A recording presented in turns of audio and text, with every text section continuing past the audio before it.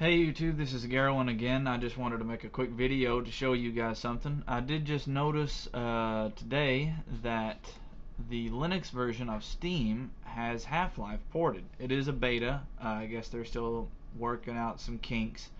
Today is January the 26th, so I went ahead and installed it, and I noticed that an error that apparently a lot of people are getting with this and with Counter-Strike 1 Source. Okay, so mine's starting in windowed mode. But if the game is set to run full screen, you get this error initializing mainframe buffer. Now by default, when you first install it, it's set to run full screen. So of course you can't get into the game to change that option. So what I want to do is show you how to make it run in windowed mode for the first time so that you can actually use the game until they work out this kink. So you go to your Steam library, you right click Half-Life, you go to Properties.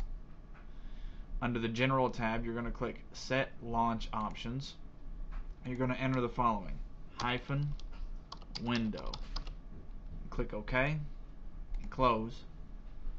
And then when you launch Half-Life, it will start in windowed mode. And then from here, you can go in here and set whatever resolution you want to run it at. But in Ubuntu, I have noticed that you can just maximize, and it scales and changes the resolution to fill the space. Anyway, it actually looks pretty good because you still got access to this over here.